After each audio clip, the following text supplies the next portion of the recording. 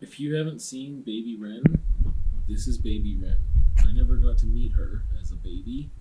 I mean, she's still a baby, but as like a little baby puppy. Oh, that's a random picture of mountains. Anyway, so I did this yesterday and today. This is on like X-ray plastic Mylar type stuff and oil pastel, and the background has been there for I don't know how long. It's masonite board, and then there's like canvas here too. So that was wild. I did another portrait using the same reference photo. I don't know what I'm going to do with it yet. Where did I put it? It looks very different to me. I think I'm actually going to just try legit painting it, but we'll see. We will see. I think this looks better. I don't know, the nose is kind of bunged. I don't know. It looks better than it did to me the other day, that's for sure. But, yeah, I did some stuff to it, so I don't know when I'll get back into that one, but some art that I did this weekend. It was kind of nice to do that. Random stuff, I guess. I've been thinking again about, like, what did I learn today in the vlog, and how I used to put so much of what I learned today in the vlog, and now I'm not talking about stuff in the vlog as much. The vlogs end up way shorter, but now I've got this other segment.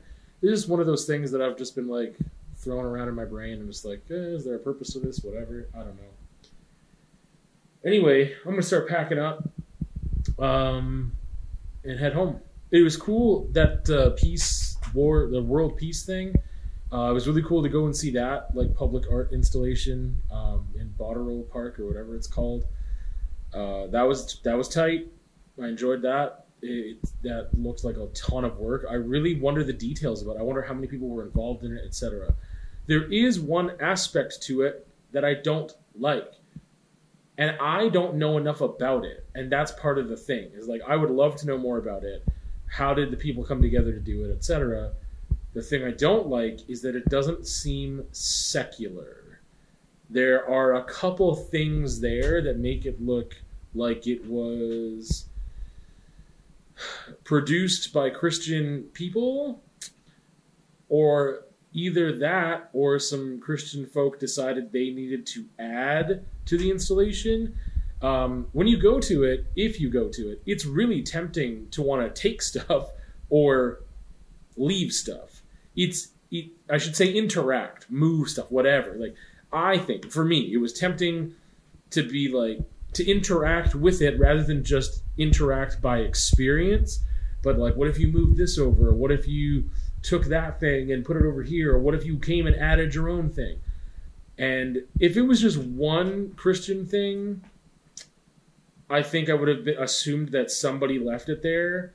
Even though I'm like, I was tempted to just like interact with it on another level, that I just chose not to because I didn't want to disturb it, other than just like the natural disturbance that would happen from walking through it. But then I saw another thing, and I was like, oh, I'm really curious now about the organizers and the intention and purpose of all that, because I'm not a fan of when there is public art like that has been given.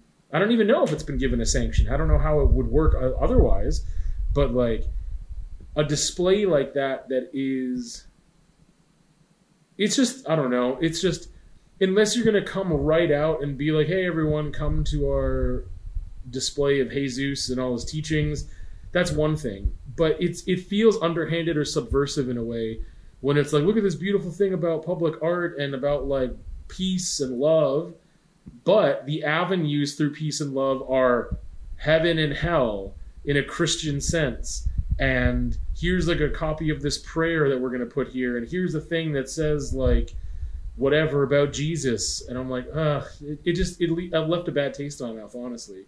It's beautiful, amazing work, but I don't know if those were one-off things that someone decided to leave there, or if they were by the organizers themselves, and then it makes me question the whole thing. That's just my personal thing, but it's still really worth checking out, I think.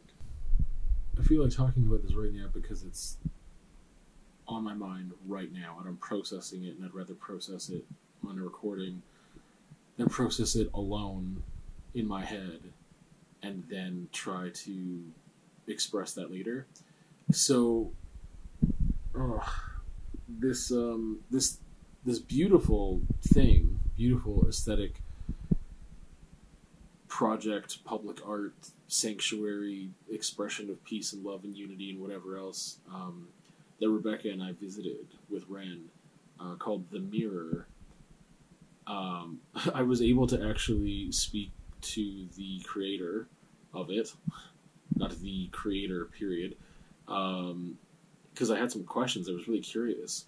At first, it's just really overwhelmingly beautiful, and there's all these natural elements that are there, and then there's all these curious elements that I'm like, oh wow, these are really cool too. There's like, like cool little stone pyramid gems and jewelry and all this other stuff, and then there's just like prayers and scripture, like Christian prayer, Christian scripture, like written on rocks and paper and whatever else.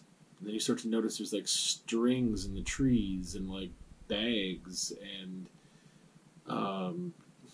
paintings like on canvas and jewelry, and just like there's a lot of things that it sucks because like at first, I don't know, I got so sour on it so quick. And at first it was because it's really interesting. This is how I want to talk it out. Is like my first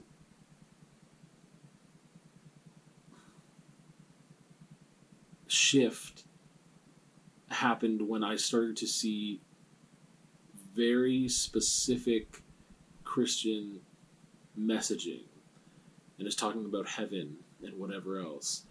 And so I was curious, are these things that were added by someone else, or were they there by the originator and the person who planned this and whatever else?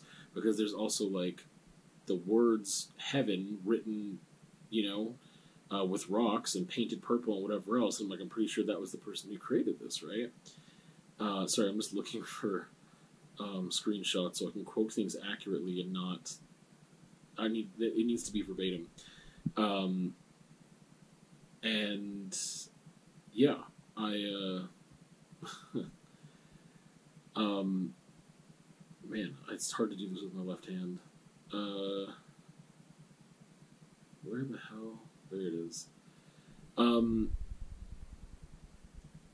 It just, I don't know, it just started rubbing me the wrong way while I was there. And then I started noticing about like, wait, well, what happens to like the animals down here? What happens to the wildlife? What happens to that when you've got bags, like canvas bags, like strung up in a tree in string and whatever else, and like you've got paper, just like loose paper, it's underneath the rock so it doesn't blow away, and you've got litter, you've got garbage, you've introduced garbage to the environment. Because at first what you see is like, oh man, there's all this beautiful use of the natural landscape of sticks and rocks and just the amazing patterns. That I'm thinking of just, again, I don't know when I would have thought of it, how long it would have taken me, if at all, if it wasn't for the fact that this is clearly not a secular venture and it's a mission. It is at first just this thing that you're in awe of, this human creation with nature. But then it's not. It becomes very obvious the more you look about this, like, oh no, this is a Christian thing. And it's just like, look, Christians can be nice and positive and whatever else, and it's like, cool, you needed to disrupt nature to do that? But again, like, I compare this to Rust Rock Cathedral, and I think that one of the big differences there is it is secular. There's nothing in there that I've ever seen upon many visits that point to anything other than a secular venture. So it didn't make me even question the environmental aspect and the impact that it had. There's a lot of elements of that are not natural to that environment whatsoever, but they're tied down. They are contained within the work for the most part. I think there's a few things here and there, but I don't see garbage and litter, strings and papers and anything else like floating around. However, but then I started thinking about that too. I'm like, no matter what, you are creating a massive disturbance to the wildlife, plant life, whatever, I guess it's the same thing, in that area. And then I started to think, do I really care about that? Or do I care about it because, in this case with the mirror, it's through this Christian thing? And I just need to clarify, okay? I don't want to, like, I feel really weird about this. I feel really weird about having this discussion, but I'm having it anyway. This is where I'm at, and if I'm wrong, then I'll realize I'm wrong later, or whatever, and then I'll have to learn. But my questions weren't answered directly the first time, and they were answered with questions about me. And then I had specifically asked, like, okay, but, was this created through a secular lens, like peace and love, and through a secular, just human lens, or was it through a Christian lens? And the answer that I received was that I chose heaven on earth as what I considered to be the perfect words to honor the Christian community of Lethbridge. The heaven on earth thing isn't the only thing there. There are, like, literal words of, like, again, Christian scripture, Christian prayer that are there. But this is, like, specifically, I wanted to honor the Christian community of Lethbridge. Why? For what purpose? Why not just honor humans on a human level, completely secular, that anybody who believed in peace and love and harmony and unity and all that stuff could come to this space without being met with...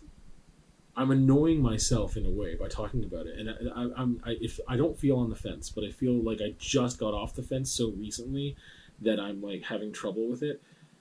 But it's like, it just seems like a really colonialist thing. It just seems like, okay, you decided to come over here and disrupt all this land in the name of Christianity. That's what it... Oh, but you put Oki on it, so it's okay.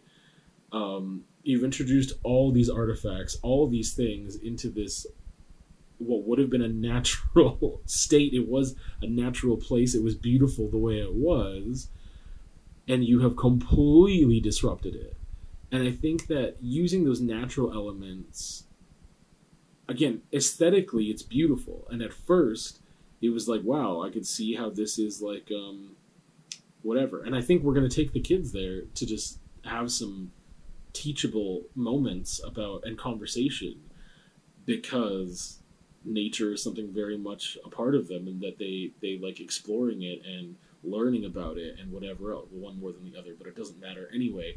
The thing is that I think that it is a great learning opportunity, because, and we won't get into like the religious elements and all that stuff, or the colonialism, or even that, but it's like, okay, even if you are moving the mass amount of rock and wood and whatever that is natural maybe to that environment, you are still disrupting so much. However, I'm not a biologist, I'm not an environmentalist or whatever, I'm not a scientist. The thing is that, from my understanding, because I asked, was this sanctioned by the city? No. But it said, again, I need a quote verbatim because I don't want to mess anything up.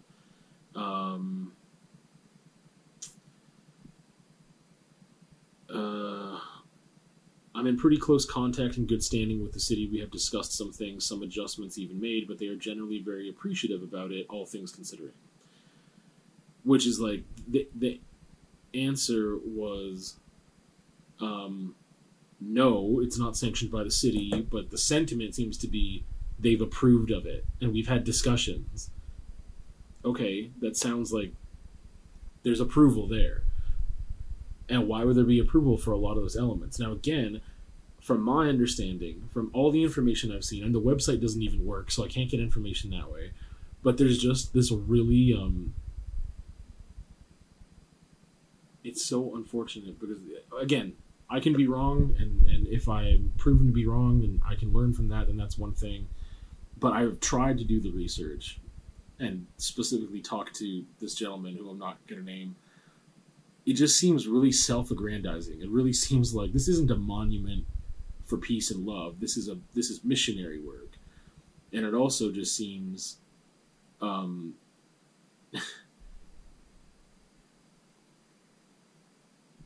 like, the thing is that I don't know.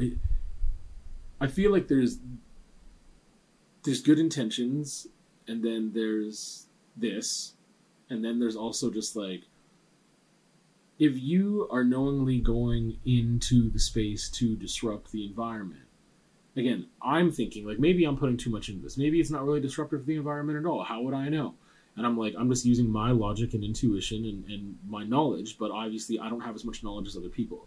So I'm thinking like, okay, let's say you're just moving sticks and rocks and trees, or like dead trees, like stumps and stuff like that. Let's say that's all you're moving. You're not introducing any of these other elements that are there, which there's a ton of. Again, paper, canvas, paintings, bags, string, jewels, or just jewelry in general. Like, there's a bunch of stuff. Little sculptures, ornaments, lawn gnomes. Like, there's so much stuff. There's rubber and plastic there. I was thinking there's a rubber duck. And I'm just like, okay, so let's say you're introducing all those elements. All right, let's say you're not introducing all those elements, but you are still displacing and interrupting and moving. And then I think, okay, well, again, I'm not whatever you have to be an expert in that area, a biologist, a environmental whatever. I'm not that. I just realized there's someone that I could totally talk to about that. And I probably should, and I'll probably give you an update. Because I do know someone who's an ecologist. I don't know. This is how ignorant I am about it. So I'm just using purely my logic and intuition, which isn't very much. But I'm thinking, if maybe I'm wrong, and you're not even disrupting things that much, because you disrupt things all the time. So I think about the love that has grown for nature within me, that I haven't really had that for a long time. And mountain biking was my avenue to appreciating nature and finding the stillness and calm and the beauty in it. Now, obviously, I have a footprint. When I'm mountain biking, I've got this footprint, these two wheels that, that's, I've got my tire tracks. I am obviously disrupting insects and whatever else, right? You can really go down the rabbit hole with how much disruption, and it's like, well, can we disrupt things if they're cool? Obviously not. There's tons of things that are cool and that are still disruptive, and we don't do them. And it's like, well, then what is this for, and why is it allowed? And that's where my question goes. And it's like, yeah, is the person that was doing it, right? And it goes back to just the why, right? Because I think about, like, again, I've talked about this before. We talked about graffiti, vandalism, public art, how all those lines blur, who gets to do what without consequence, right? Especially in this city. People are putting up these decals that say smile and these happy faces during COVID times, which was a Christian organization that they paid for the decals. They put them up on city property. And the response from the city that I got was that they were just upset at me for calling and asking about it. Because the thing is, they weren't sanctioned by the city. I was told that by the city. But, well, who cares? Like, they're uplifting messages. Okay, so I can go spray paint love on stuff, and that's an uplifting message, so I can do that? Like, no, it's because of the people that were doing it, and they had the money to do it, right? And it's like, well, I don't have money to buy a billboard, or like, so if I go buy vinyl decals that say love, but it's in a cool font, then I can do that. I can put that up wherever I want. I can put it up on city property without permission. Can I really? Can I myself do that? I don't think so. It's an interesting conversation, and now I feel like, again, we all have lines, we all make allowances, because I could just say, I'm going to stay out of nature altogether, or I'm going to live off the land with nature, or whatever, and I don't, right? But there are people who do way more than I do to keep their carbon footprint and all that stuff to an absolute minimum, and I don't. I have a gas-powered vehicle, whatever, right? Like, so I'm not trying to be hypocritical, but when you take on this thing, this is a massive undertaking to do all this work, I would hope that someone was consulted in order to say, this is what I'm thinking of doing. I've been planning it for a while, or this is just a seed of an idea. Before I get to planning it, this is what I'm thinking. Is that really going to disrupt the nature and whatever else in this area and the wildlife? Maybe that discussion was had, but as far as I know, it wasn't. It's nowhere in any of the literature, the articles that I've been able to find about it, and by the person himself, didn't speak to that whatsoever. So, and I had asked about, like, introducing these elements there, and the response was like, oh, well, the city, like, you know, we've been, whatever I said before, I don't want to find it again and quote it again, but the quote is there, so. Just wrapping up the vlog, I guess I'll continue to discuss, you know, the mirror. I got some feedback from one of the posts I made. I also did talk to the biologist acquaintance who hasn't finished. Apparently, it's really complicated, so they wanted to give me a full answer, and I haven't received the full answer yet, but the majority of it, I believe. But someone put it really succinctly about novelty, because I've been just like thinking, like, am I just being a stick in the mud? Whatever. Am I just like making these judgments without any rhyme or reason or just whatever? And they had mentioned, like, no, like, it feels just like a novelty to do it. Was like, and that was the perfect word. And that's again, to me, and I have that difference between Rustrock Cathedral and the Mirror, especially with one being secular, one not being secular, but under the guise of being secular, and then also just how quick that person was like, yeah, it was me, look at me, I did it, and that kind of goes along with the novelty thing, I think. And going to, like, the disturbing nature thing, so apparently it's not that, I need to quote it, I need to at least summarize it better while I look at the message. Short answer is that the overarching environmental impacts are low overall, probably negligible for most wildlife, not because the change of the landscape isn't impactful, but because of the scope of it. It's a small scar on the land, and so most species can easily adapt by simply avoiding it. Of course, this is subject to species. To a magpie or a deer, life will carry on, but to say that overwintering insects that needed those rocks and sticks as cover to survive the winter, it would prove far more impactful to those individuals. But to their population as a whole, again, it's probably negligible overall. Garbage is never a good thing, but considering there's garbage all over the city, I wouldn't find it to be any more concerning than everyday litter, which cumulatively sucks, but as a standalone incident doesn't matter much. What I would find concerning is disturbance caused by an unusual level of activity in the area. And then they said they're going to get back to me with some more information on that soon. And I guess that goes hand in hand with the novelty thing. It's like, oh, there's a novelty. Like, that's why we went to see it, right? Like, that's why I ended up there. I'm like, oh, what is this? Let's go check this out. Versus, if you left it alone, I wouldn't have had as much desire to go to that area. We still would have gone out in nature. You know what I mean? We still would have gone to maybe Popson or Pavan, or maybe the same area that day down in Botterill. We would have gone to the dog park, and we would have experienced things in a different way that wasn't as much of an attraction or a spectacle or whatever, other than the beauty of nature by itself. So, yeah, I don't know.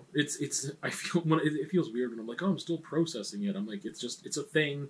It's whatever. But it was an interesting thing, and I just wanted to understand my own feelings about it, especially because for some people it's like a controversial thing of just like, why am I feeling negative about it? And that I wanted to analyze why I feel negative about it, and part of it was the Christian element, so I needed to analyze that. And then part of it was like, well, wait a second, you're doing a thing, but it's not necessarily a positive thing. It just seems like a positive thing, and it might be doing more harm than good, but that doesn't matter because the aspect of spectacle and notoriety gained from it, and I think that's really not cool. But anyway, wrapping up the vlog. I was able to finally get to some physio today because I didn't end up working, And so there's like a drop-in thing you got to go to, and then they do an assessment, and then you can make an actual appointment. So I was there for like an hour and a half, and I got some exercises to do, some stretches and stuff, and kind of a plan to move forward with things. So that's good. And other videos this week. So there is a conversation that I had on, I believe, intelligence and what is being smart, I guess. So that's a thing. Yeah, that was the last conversation I had. What is intelligence / being smart? And then I had 3 different reviews that I got done this week. I'm catching up. I normally wouldn't do them at this rate, but I reviewed 3 movies. Quills, which is a kind of like a biopic about the Marquis de Sade, which is wonderful. One of my top 10 favorite movies.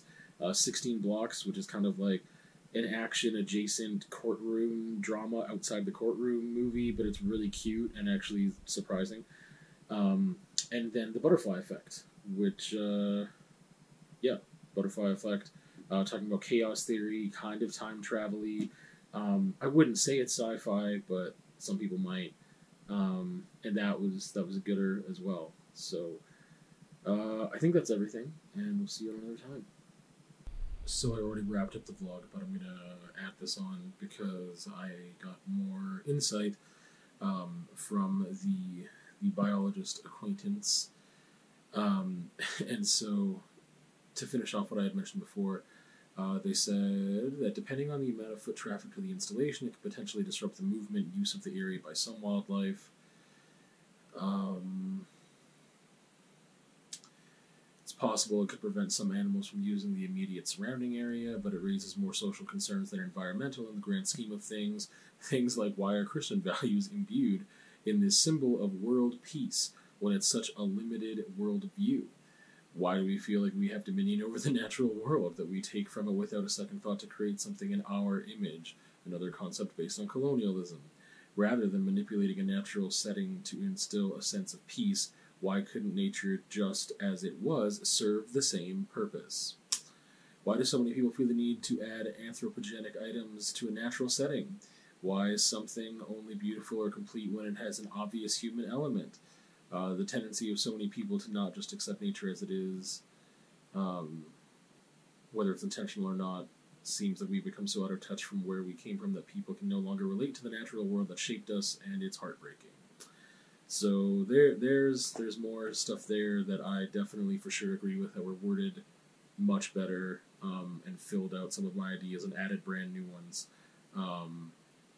So there you go.